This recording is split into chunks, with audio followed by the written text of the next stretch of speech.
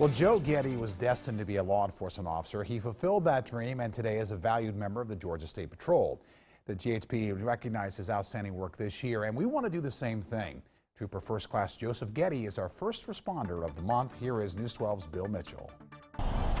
Joe Geddie has been a trooper with the Georgia State Patrol for 10 years. In March, he received the Georgia State Patrol Outstanding Achievement Award, better known as the Trooper of the Year Award for the entire state of Georgia. I've done this since I was 18 years old, right out of high school. I was fortunate enough to get on with the Dade County Sheriff's Office. This is just a way of life for me now.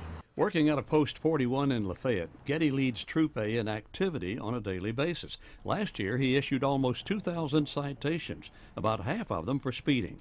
He also took 58 drunk drivers off the road. But he also has excellent criminal interdiction skills. Last December, his work led to the discovery of something highly unusual. Made a routine traffic stop in Dade County.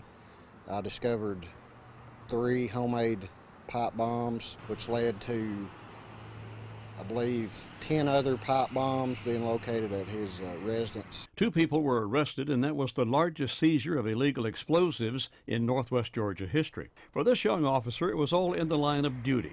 Those Joe Geddie worked with along the way know his dedication to the job. He's a very strict officer. If you're breaking the law, he will take care of business, but he's a very good, straightforward officer.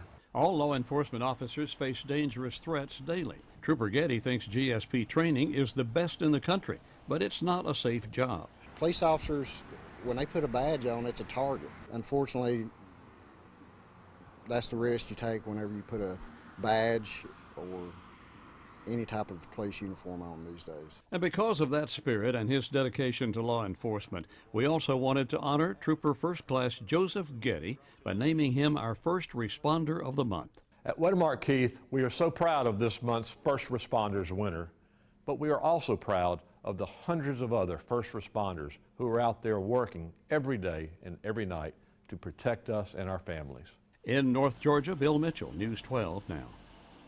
And if you'd like to nominate a first responder, you can call us or send us an email to news@wdef.com. Now let's check in